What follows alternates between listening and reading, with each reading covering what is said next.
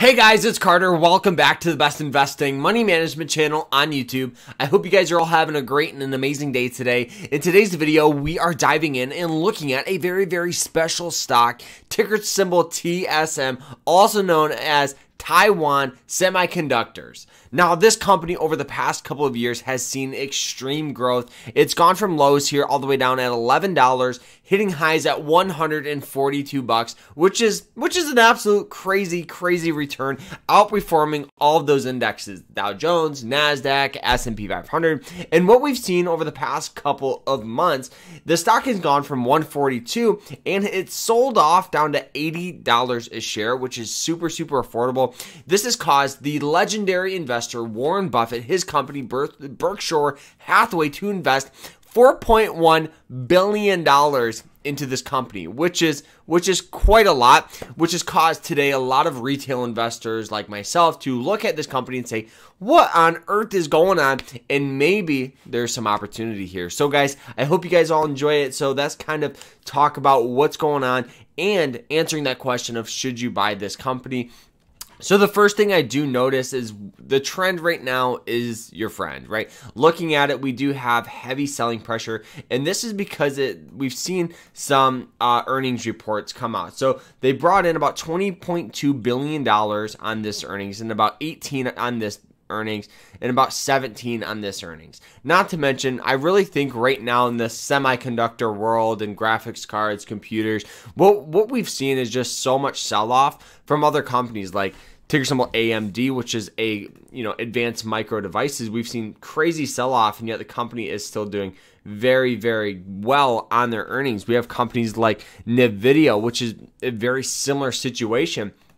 So I really think right now this is such an undervalued point for this stock because the company is actually doing very strong on their numbers, right? Bringing in money, increasing revenues, and on top of it, they have one of the highest profit margins out of any company I've seen in quite some time. So looking at it here, we'll go ahead and just pull it up here. So the net profit margin is up 21%, and that's 45.8%, meaning for every $100 this company brings in, they profit $45, plus the revenue is up 47%. The only thing I think we've missed is the EPS, which is earnings per share. This is one of the main reasons I believe as well why we've seen a little sell-off from this. Not as much, but some sell-off from it is just a miss on the EPS. But the diluted EPS, earnings per share, is up 79%. Net income is up 79%. So there's so many solid metrics for this company. And one of the most important things when evaluating a stock, for me at least, is pretty much understanding the company. Where do we see computer parts going in the future? Do you think we are just getting started? Do you think we're undervalued? I think each and every day we are getting more and more dependent on computers, computer parts, all that stuff, right? Everybody uses a phone. Everybody uses a computer nowadays. So I think for me, TSM is an absolute for sale sign to start investing, or at least start that process of dollar cost averaging would be a great idea, just because you don't have to worry about it going out of business anytime soon.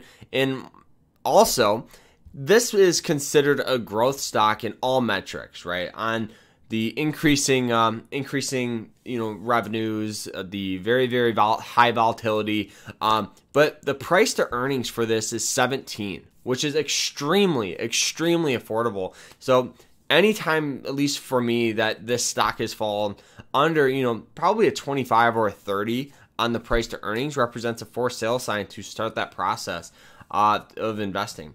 Now, right now, we'll probably see a little sell-off from this stock. It'll probably fall from 81 back down to probably 79 or 78 bucks over the next couple of weeks. But I guarantee we'll slowly start seeing this thing getting bought up, especially with Warren Buffett behind it, guys. So that's kind of what's going on with this company.